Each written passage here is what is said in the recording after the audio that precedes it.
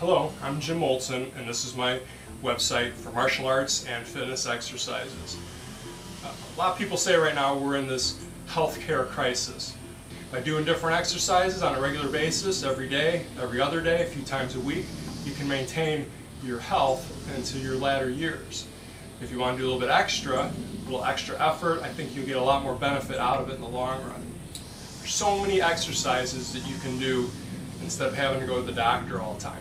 I see people that I know, they'll take the time, complain for a while, then they'll go to the doctor, which takes time to get there, then they'll sit in the doctor's office for a while, finally get in to see the doctor, and then they're told that they need to get a prescription. So now they got to spend more time, more money to pay for not only the doctor visit, but a trip to the pharmacy to get medication. In the end run, it only masks the problem. It really doesn't fix what caused the problem in the first place. So my suggestion is that on a regular basis you do some of these exercises. If you do find yourself having some kind of chronic injury or problem, do the exercises also. Movement is what helps heal the body. Blood flow, circulation of the energy is what fixes the body. Not pills, not medication, not sitting around. Those types of things help, but they don't fix the problem. For example, your neck's been bothering you. It's a little stiff on one side, maybe pinched nerve or something along those lines. You can try an exercise like this where you turn your head from one side to the next. Just nice, slow, easy movements. And then up and down. So you're trying to increase the range of motion without straining or forcing your neck to go into those positions. Side to side, up and down, ear to your shoulder. Do that for 5 minutes and it's going to make your neck feel better. Or don't do anything, and then a few days from now it feels pretty much the same and you end up going to see the doctor anyway. There's exercises for your shoulders where you start to circle them, small circles, and then gradually bigger. So you feel like you're able to do it, and your shoulders get more comfortable doing it, you can twist more. Turn your spine and your shoulders together. From there, there's rolling your shoulders. Just trying to increase the range of motion, getting the blood moving where it's not going because of the injury. And then from here, extending your back, extending your shoulders.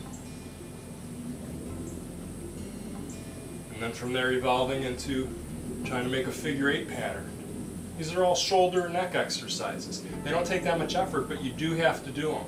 You have to put in some time if you want to get the results from doing it. Neck and back problems, they're connected. You can do an exercise like this, where you start to stretch each of the vertebrae. As you lengthen your spine, tension is released.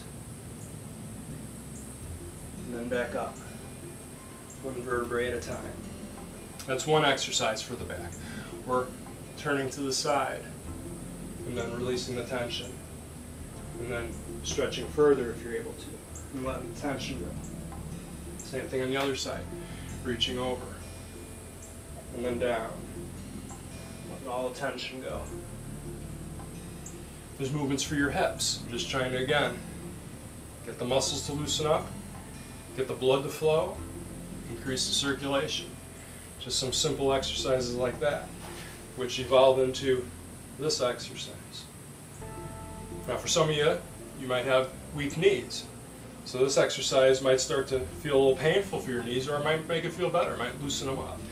Knee exercises you can do from here, where you're sinking down, holding for a few seconds, coming up. Sinking down, and coming up. Careful to keep your knee over your ankle, so you're not putting more undue stress on the knee, but instead building some knee strength. From there, if your knees are able to do it, put the balance on one leg, point the toes, and pull back. Some of these exercises might take more effort. You do it 1 or 2 times, you're not going to get much benefit from it. Maybe 10, 20, 30 times, a minute, 5 minutes. The more you do it, the more you can get out. If you're able to do that, you might try something like this, where you're working on not just the knee strength, but strengthen your thighs and your balance at the same time. So what I'm trying to say is, instead of waiting for someone else to take care of your health and well-being, you can do it yourself. Empower yourself by doing a few exercises a day, a few days a week. Not just any exercises, but ones that are relative to what your body needs. If it's a body problem, you need to fix it. If it's your cardiovascular development, you need to get the blood moving. If your stamina is weak, all these different things are things that you can improve by doing exercise. Don't wait for someone else to tell you how to do it by telling you to go to the doctor or taking some kind of pill. You can do it with exercises. Thank you.